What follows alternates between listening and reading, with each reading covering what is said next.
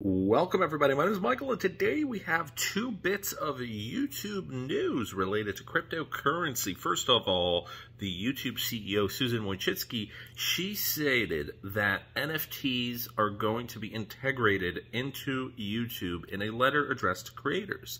The second bit of news is YouTube's head of gaming leaves to join Polygon Studios as their new CEO.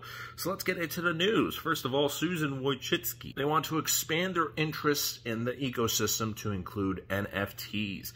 In her annual letter, Wojcicki stated that the platform was interested in expanding the YouTube ecosystem, and this included things like NFTs. It's unclear what forms of NFTs YouTube will exactly focus on, but according to Wojcicki, it would primarily be to help creators capitalize on emerging technologies.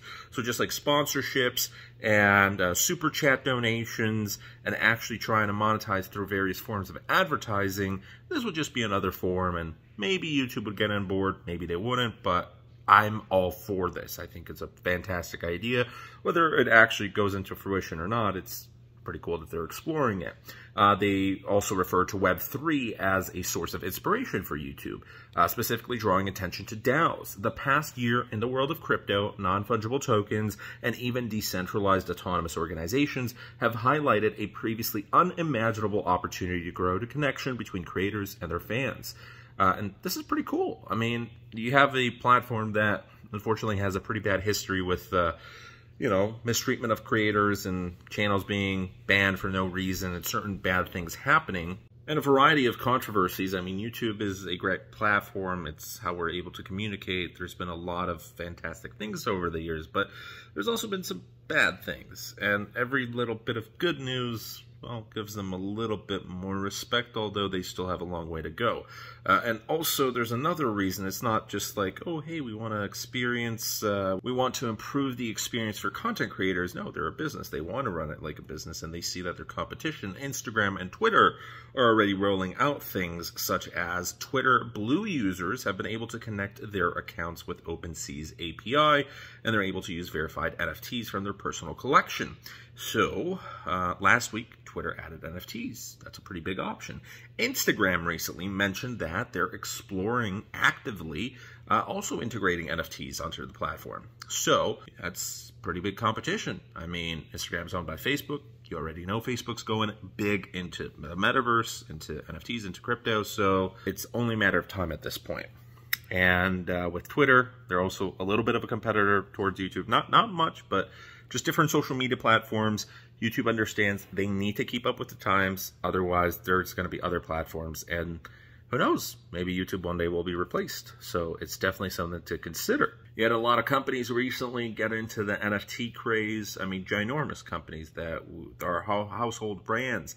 You also had celebrities like Tom Brady, Paris Hilton, Jimmy Fallon, Post Malone, Kim Kardashian. Pretty much anyone you can think of that's just up to date with things is kind of, under the age of 50 years old, because some of the older people don't really have a clue of what's going on. If they're a big celebrity, they're probably already into it. I mean, even Melania Trump. So it's pretty crazy. Now, on to YouTube gaming. Ryan Want will soon be leaving his post at YouTube to start as the new CEO of Polygon Studios, their venture that's dedicated to building on the Ethereum sidechain Polygon. Maybe Wyatt is one of the people who's responsible for actually lighting a fire on YouTube's creative side to get into NFTs, because he was big into NFTs, into cryptocurrency, into blockchain, and that's probably why he was poached by other companies. I mean, maybe he's probably making a lot more money, and being as a CEO, that's a pretty amazing position. So despite YouTube's growing interest in blockchain, Ryan will be saying bye-bye, and it's good to have on the resume, definitely. He says, I came to YouTube almost 8 years ago to help give gamers a voice and represent the gamers' needs every day. In my role at Polygon Studios, I will be focused on growing the developer ecosystem through investment, marketing, and developer support, and bridging the gap between Web 2 and Web 3.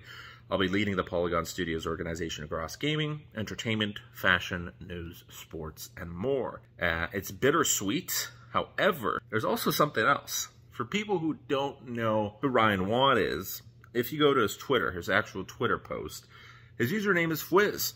If you remember Fwiz, if you remember Machinima, if you remember all the good old gaming days from what was 8, 10, 11 years ago, YouTube was a lot of video gaming and a lot different animal than it is right now. You have an entirely different generation. You have an entirely different way the platform looks and feels, and even with advertising and just the way it was a completely different animal. So this is a person I'm pretty familiar with. I used to be heavy into gaming, and even though, you know, it's kind of cool that he became the actual head of gaming, he has new ventures to get into, and it's awesome to see people that kind of familiar with getting also into cryptocurrency. And you're going to continue to see this because a lot of the people who like gaming also like cryptocurrency. A lot of people who like YouTube and social media and marketing and all this stuff, it's basically the same interests. And now you're branching out that it's going mainstream. You're getting more and more people who are getting interested in this, and why wouldn't they? So it's because of Fwiz that YouTube Gaming's live streaming initiatives basically came out. There was huge deals with Tim the Tatman, Ludwig, Dr. Lupo. He gained a lot of following and a lot of respect from Dr. Disrespect. 100 Thieves, Nadeshot, Courage, Valkyrie. They basically told him, hey, congratulations on the new move. They were looking back at what he did with YouTube Gaming, with live streaming, where he took the platform with esports, with Call of Duty. And now Wyatt's going to bring some of his entertainment skills into building a new Web3 platform and helping Polygon. And that's pretty cool. You know, hey, he's got a lot of great things on his resume, so welcome to crypto. Wyatt stated, basically he believes that angry gamers will eventually come around to blockchain gaming. Gamers will see the value of NFT blockchain-based gaming when there are more polished native blockchain experiences built from the ground up. And I totally believe that because right now a lot of the games aren't that quality, but they're improving. I mean, it's just like when video games first came around. If you look back at what you were playing on the PlayStation 2, I mean, just look at the quality of that and compare that to some of the stuff that's out nowadays, it's completely different. Again, different generations. So what you're going to see in the next 10 to 15 years, you have to think very, very far ahead. It's going to be a completely different experience. So pretty cool stuff. YouTube definitely getting into cryptocurrency. Definitely becoming more mainstream. And despite what's happening with cryptocurrency right now, you always have to be bullish regarding the long term of everything. So with that out of the way, Bitcoin's kind of recovering a little bit. We're at 37,000. Ethereum's still kind of around under 2.5, and the total market cap is still around 1.6 trillion. So still a lot of fear in the markets, but we're focusing on good news. Thanks so much for watching. Have a great rest of your day, and see you guys as always tomorrow. Thanks for watching. Bye.